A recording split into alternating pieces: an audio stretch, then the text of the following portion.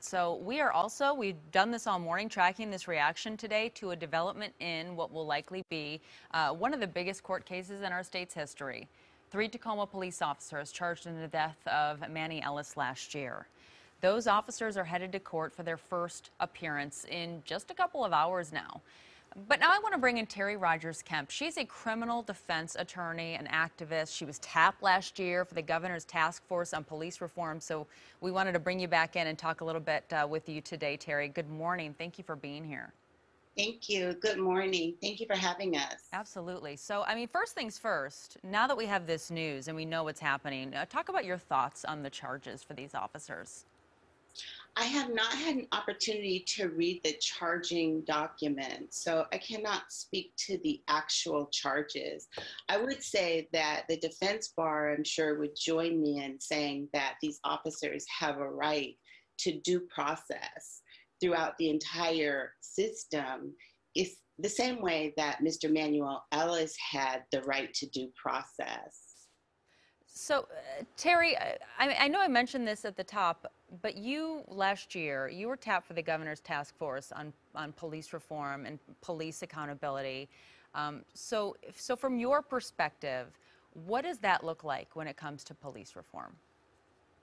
I think that it is important with respect to police reform to remember to include the overall police authority, which is the prosecutor. I was tapped to be on the governor's task force. That was a blessing. But I was there as a member of community.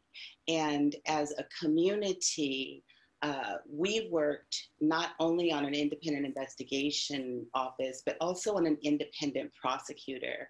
This case is a perfect example of the need for an independent prosecutor of local prosecutors. And every case from Ms. Charlena Lyles to Mr.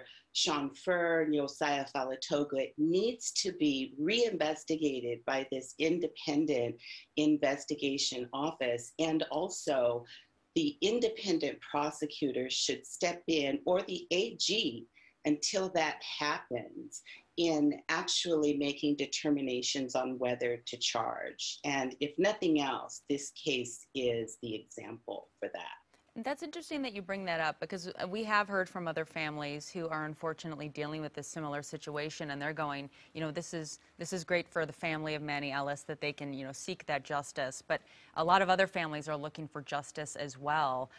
Is that possible with what the system looks like at this point?